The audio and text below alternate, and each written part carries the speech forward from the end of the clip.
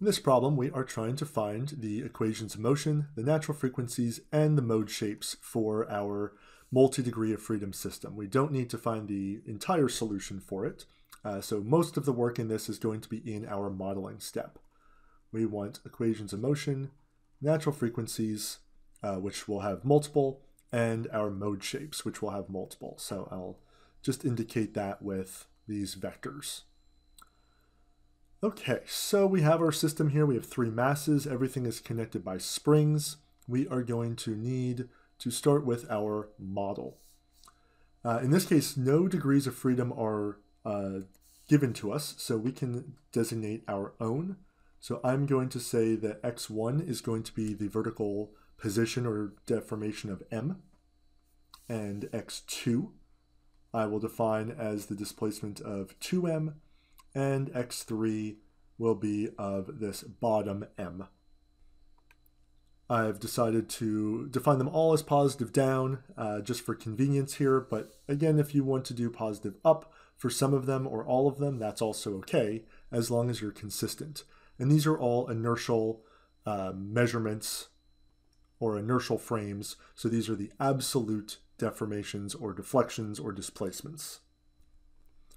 So we're going to need to get our equation of motion, we want to use Lagrange's equations, especially as we're going to these higher and higher dimensional systems. It's going to make our lives easier.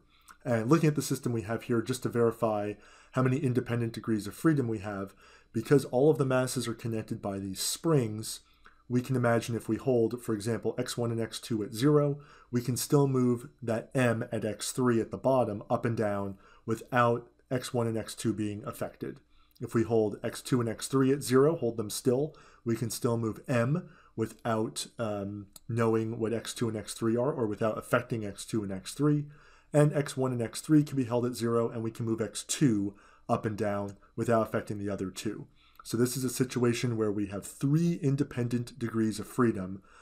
Knowing any one or two of them does not automatically let us know what the third one is.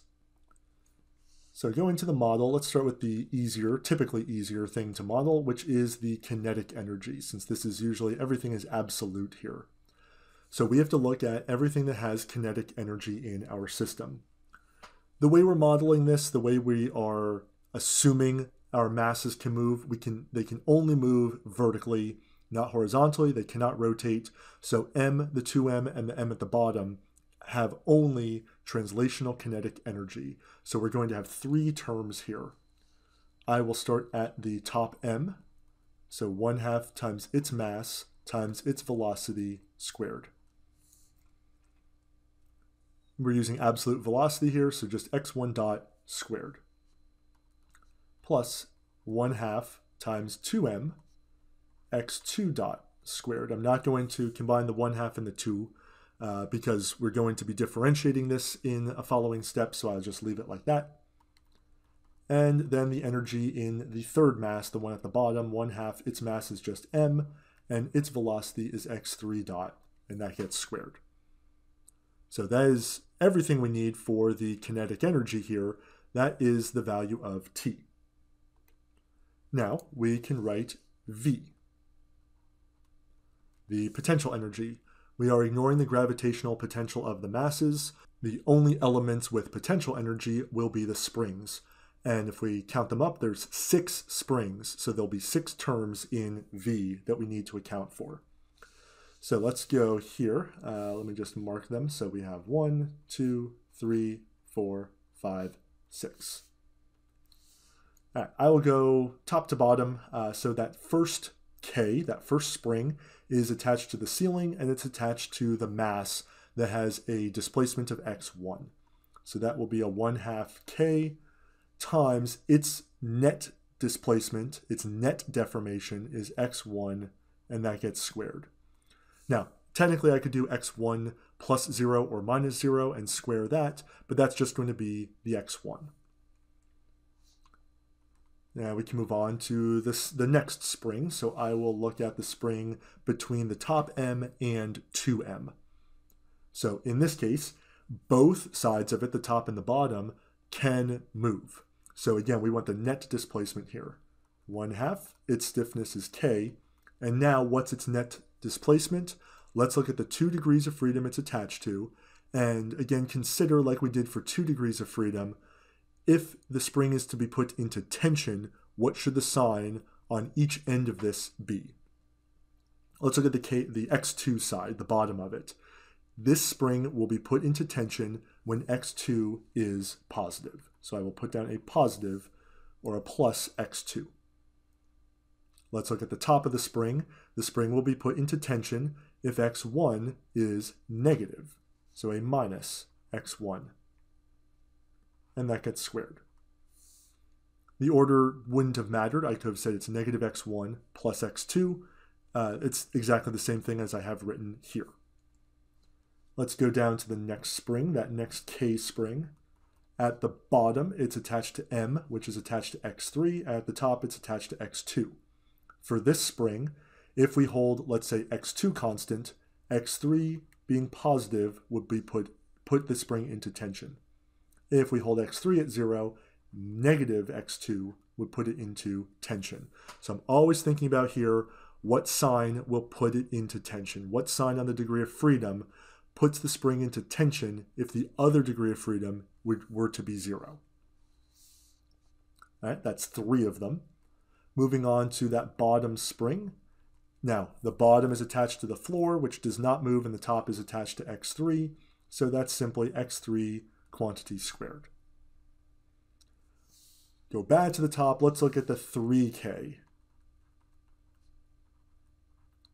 What is its net deformation? The top is attached to x1, the bottom x3. If x1 is 0, a positive x3 puts it into tension. And if x3 is 0, a negative x1 puts it into tension. And finally, 1/2 times the 2K spring, the last one. At the top, it's attached to x2, and at the bottom, it's attached to the floor, which doesn't move. So that will just be, I can write it as x2 squared. T and V are written in terms of just the independent degrees of freedom. We have selected x1, 2, and 3, and it is a 3 degree of freedom system, so there's no replacement that needs to happen here. So the modeling step we are actually ready for, I'll keep it in the modeling step here. We can put these into Lagrange's equations, of which we'll have 3. We'll have a d dt del t del x1 dot. So the first equation I'm going to differentiate with respect to the x1 term. And you'll see that we have no damping, so there's no Rayleigh dissipation, and everything's autonomous. There is no forcing acting on the system. So it's just the ddt of del t del x1 dot plus del v del x1 equals 0. So we're going to do this 3 times. We're going to do it once for each independent degree of freedom. So the second one I'll differentiate with respect to x2.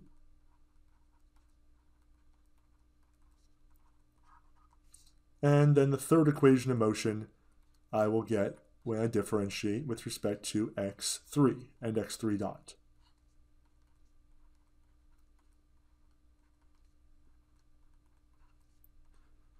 Now, we can do this by hand. I'm actually going to do this one in Mathematica just to demonstrate how we can use it to do some of the, well, here, calculus and algebra for us. And as we get larger and larger systems, it will become more of a pain to try to do this by hand. So in this case, I can leave V exactly as is. I don't need to FOIL out those squares because Mathematica will do that work for us. In Mathematica, I'm going to first really just enter the equations I already have. The kinetic energy equation, I have 1/2 times m times, so this will be a little bit new. I'm going to say it's x1 prime of t, and that gets squared. So do pay attention here of the x1 term. Make sure, 1, you're putting a space between the m so it knows it's a separate variable, or you could put a times. Either is okay, but I'm putting a space here so it knows that m is its own thing. I'm calling it x1. The prime is the first derivative, which I wrote as a dot on paper, but here it's a prime. And then I have to put bracket t here so that Mathematica knows it's a function of time, and that will become important when we do the differentiation step in the Lagrange's equations. So plus 1/2 times 2m, and that's times x2 dot of t quantity squared plus 1/2 m x3 prime or dot of t squared. Right, make sure everything's entered correctly. Right, so I'm going to run that, and I get what I have listed above. Now, it did combine the 1/2 and the 2. If we were doing it by hand, we would leave it. But here, once we do the differentiation step, Mathematica will know what to do. So t is entered correctly. Now, I want to enter my V, my potential energy. So I have a 1/2 kx1 of t squared. So there's no dot here because it's just x1. They're not the time derivatives, but I do need to include that t with it.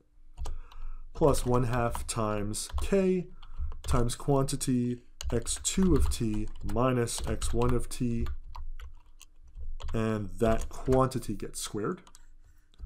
Plus 1/2 times k x3 of t minus x2 of t squared.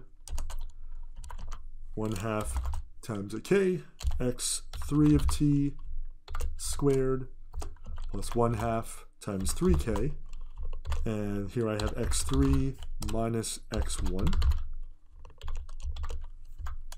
and then the last term 1/2 times 2k times x2 squared.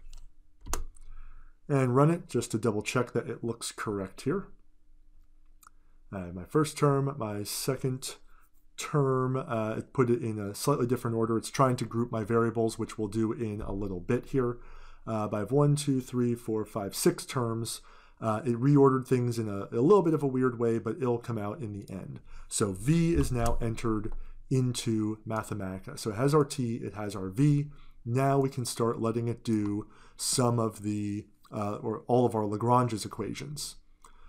Now, what we can do, so equation 1 is going to be, I want to take, well, I'll work from the inside out, I guess.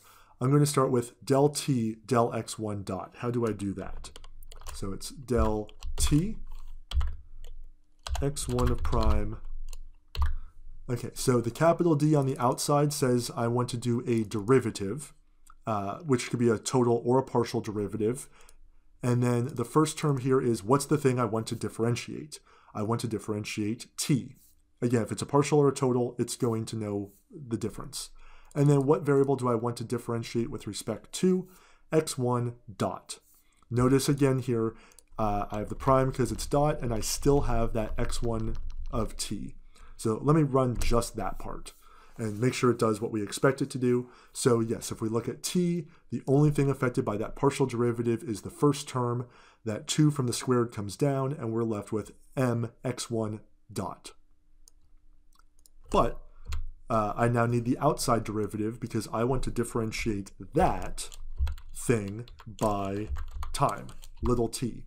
So that's where this second derivative, I'm taking the derivative of t of x1 dot with respect to t.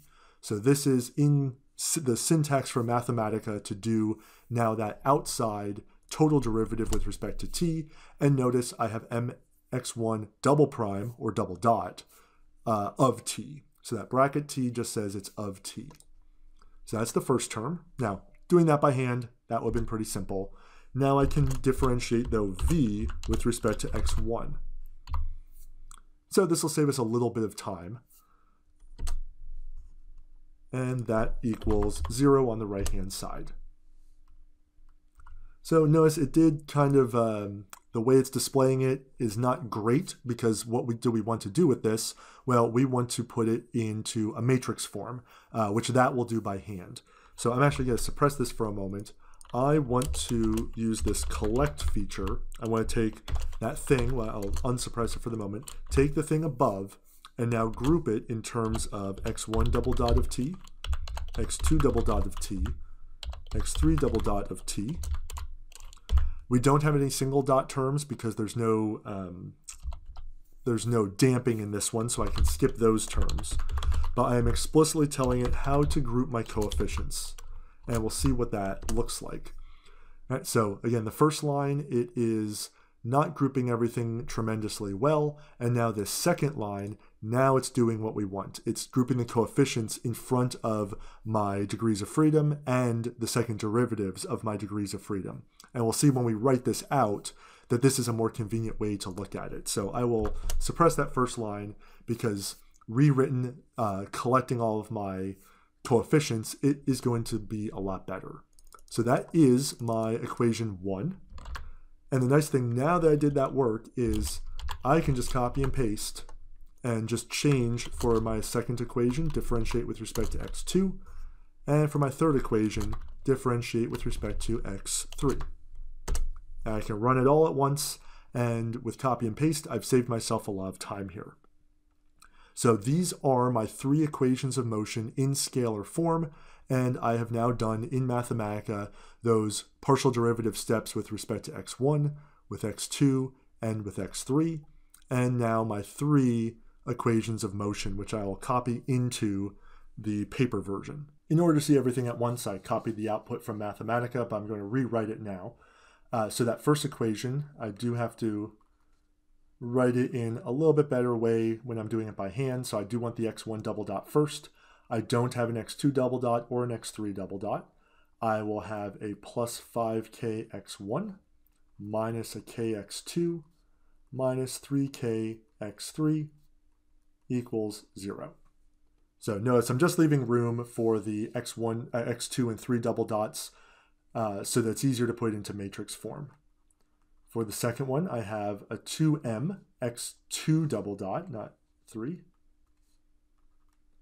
There's no x3 double dot term in that second equation. And now I'll have a negative k x1. I have a plus 4k x2 minus k x3 equals 0. And then the third equation, I have just an m x3 double dot minus 3k x1 minus kx2 plus 5k x3 equals 0. So took the output from Mathematica, just rewriting it in the form that is going to be better to work with for that next step. Now with the Lagrange's equations written, I can go and I can write my matrix form of my equation of motion. So it's really just transcribing what I just put together here. So it's going to be a 3 by 3 M matrix now. And then also a 3 by 3 K matrix. This will be my X double dot plus my K matrix, leave myself plenty of room, X equals 0. So I will now transcribe my first equation into matrix form. I have an M, I have a 0, I have a 0. I have a 5k, negative k, negative 3k. Second equation, nothing in front of the x1 double dot, a 2m in front of the x2 double dot, and a 0, minus k, 4k, minus k. And then the last equation is the last row, just an mx3 double dot, minus 3k. I have a minus k and a 5k. So just rewriting those 3 scalar equations into this one matrix form. And now I can identify I have my mass matrix times x double dot plus my stiffness matrix times x equals 0. This should be the 0 vector as well. So I have mass matrix, I have stiffness matrix. Before I go on into identifying parameters, let's just make sure that we did the modeling step correctly. We want to check, the same is true in 2 degrees as multi-degrees, M and K for these linear systems must be symmetric. Looking at the mass matrix, it's a diagonal matrix. All diagonal matrices are symmetric, so that's good. And let's look at K. We can ignore the main diagonals. Let's look at the off diagonals. Negative K, that's good. Negative K, and negative 3K, negative 3K. So K is also this symmetric matrix as is m, so we can proceed that at least we don't know for sure we did something wrong because both m and k are symmetric. If one or both of them are not, recheck your equations.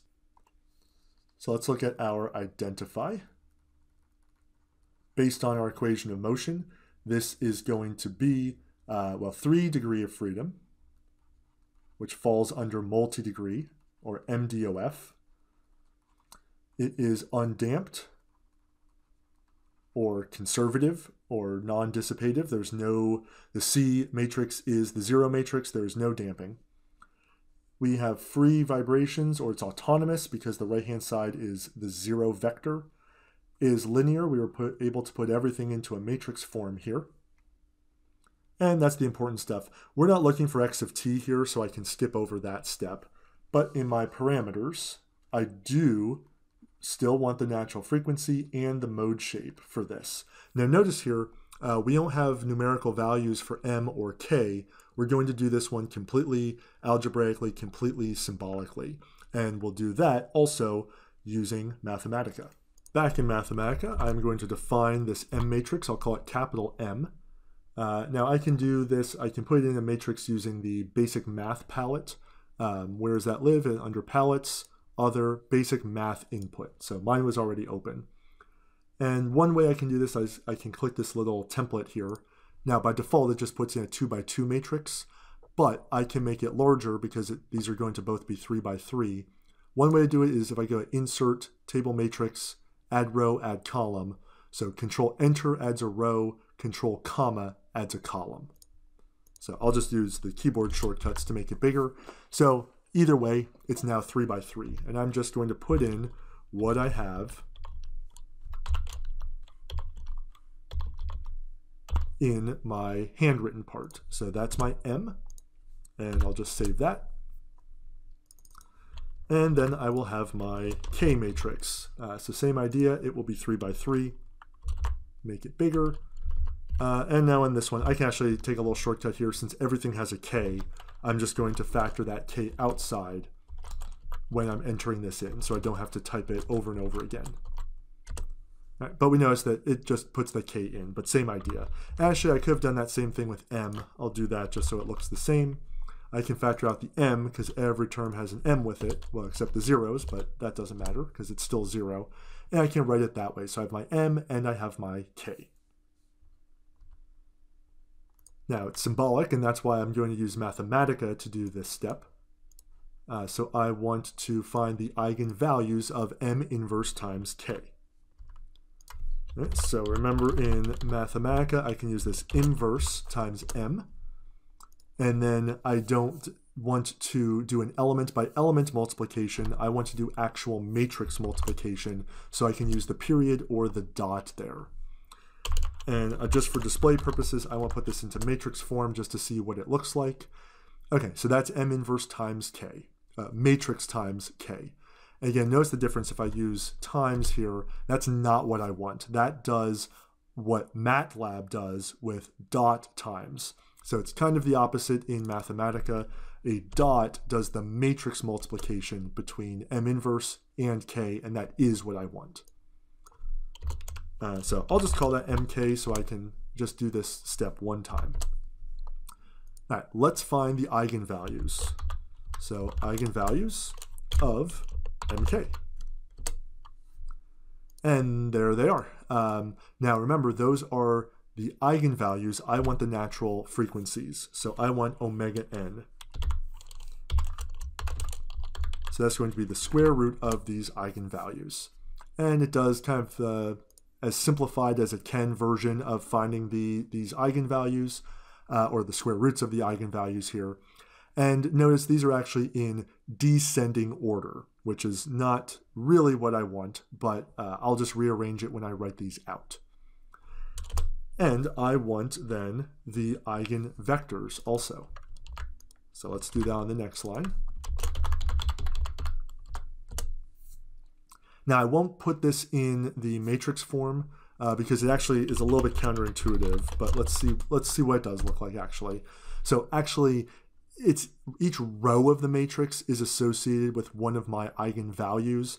So it's different than how MATLAB does it. It's actually probably easier to look at this the way it naturally displays it, where each tuple, like each triple, is associated with one of the natural frequencies. So this first triple is associated with this natural frequency, this triple with the second, and then this triple with this. So it's not written exactly the way we would like to, but that is our chi. So I'll take this output and I'm going to put it in the form that we more like this written in. So my natural frequencies are, one, I want to do these in ascending order, not descending. So the first one is going to be root k over m. The second one is going to be the square root of 3k over m. And then the third one, the largest one, is 8k over m, since k and m both have to be positive. So I reversed the order that they actually came out of, and I rewrote that 2 root 2 as just root 8 instead. And now they're associated mode shapes or eigenvectors here. Again, since I reordered my eigenvalues, I have to reorder these as well. And I'll put these in the more familiar way we have it. So 1, 1, 1, and then 1, negative 1, 1, and then negative 1, 0, 1. So remember that this and this are associated, this and this are associated, and then this and this are associated. So I'm writing it in that more familiar way where this will be my chi1, this will be my chi2, and this will be my chi3 as I go down the column. So algebraically, these are my natural frequencies and my mode shapes solved symbolically. So notice actually the mode shapes, because everything had a k and an m in it, we did have things cancel out. So these are numeric, there's no symbols in the mode shapes. However, the natural frequencies are dependent on k and on m. And the first natural frequency is root k over m. That is by chance in a way. I mean, it's the way the system is put together, but you will not be guaranteed that something is going to be root k over m. It looks like the only natural frequency we have in a 1 DOF system, but that is a coincidence in this problem. So to recap, in this problem, we started with the modeling step. We had to find the total kinetic energy and the total potential energy. 6 springs, so 6 pieces with potential energy, 3 masses, so 3 things with kinetic energy.